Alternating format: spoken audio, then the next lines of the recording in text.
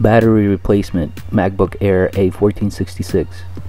The tools we're going to need are a T5 screwdriver, a pentalobe screwdriver, and tweezers are optional. Go ahead and begin by removing the 2 pentalobe screws that are slightly longer than the rest of the screws. There are 10 screws in total. These 2 that are slightly longer in the center top, and then the 8 going around the contour that are slightly shorter. Go ahead and remove those 8 next.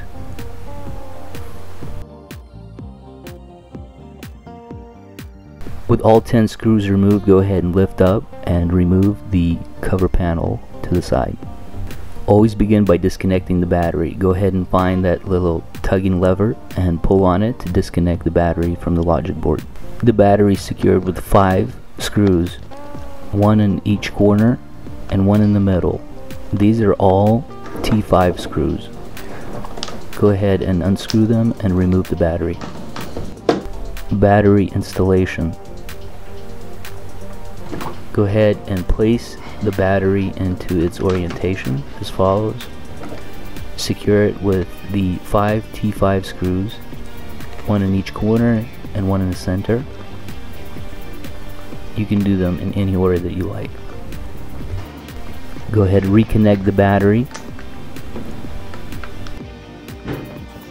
Place the cover back on top.